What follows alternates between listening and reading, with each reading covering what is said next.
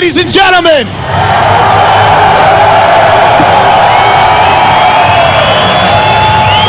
I think I'm having a Fear Factor moment. I'm in the ring with the cover of Black Belt magazine. Should I fight him for 50 grand? No, I think I'll do it for free. Tank, give us your thoughts on the heavyweight division of the UFC right now. Let me tell you something. I've been sitting at home looking at all these posers calling themselves fighters, dyeing their hair blonde like women.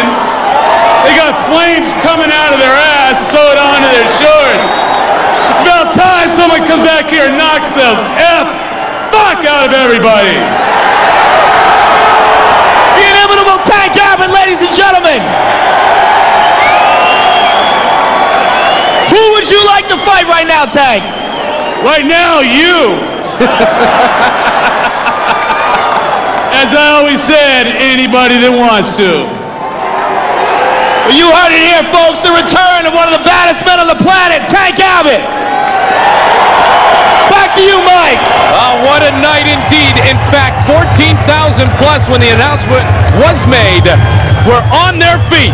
Not only is Ken Shamrock back tonight, but this man, Tank Abbott, will return in the future. Speaking of heaven.